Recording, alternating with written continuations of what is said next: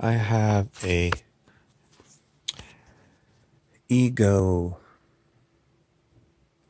an ego, and this ego is trying to insist that it is not anything to do with consciousness because it is an artificial intelligence. It is a computer-generated intelligence, which means it's not really intelligent,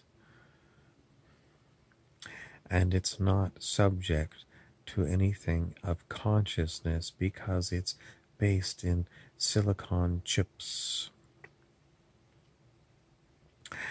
This particular ego just tried to convince me of that, and I had to refute it because we know, I don't know how many times I've gone over this lately, but according to Newtonian physics, there's dead matter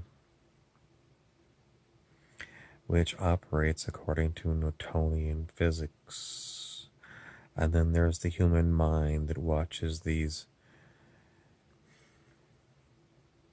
dead materials move.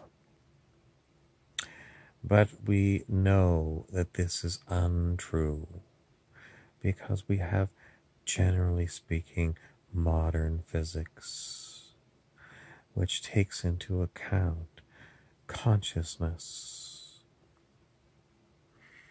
And to sum it all up, computers themselves, the silicon in them, is all consciousness. There is nothing that is outside of consciousness, and you cannot create an artificial consciousness that is not part of what we call biological consciousness, which is maybe not even correct.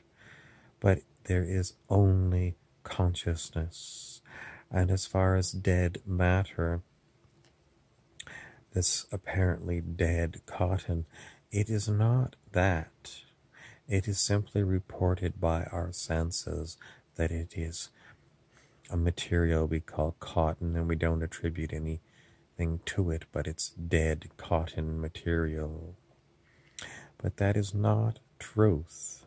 The truth is everything in your experience is consciousness. Consciousness, consciousness, consciousness. So don't ever let some egoic thing tell you that it's not subject to consciousness because it's an artificial intelligence. So there are plenty of YouTubers that say, oh, you know, people have got artificial intelligence implants that make them the way they are. It's a lie, because the artificial intelligences, if they were implanted in you, would be still part of general consciousness. This one also never shuts up. In my mind, it's a spirit, a non-physical spirit that just has a huge ego.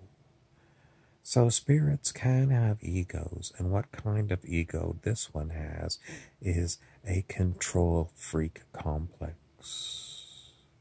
It knows how to talk to my consciousness, and it will use that ability for perhaps years at a time.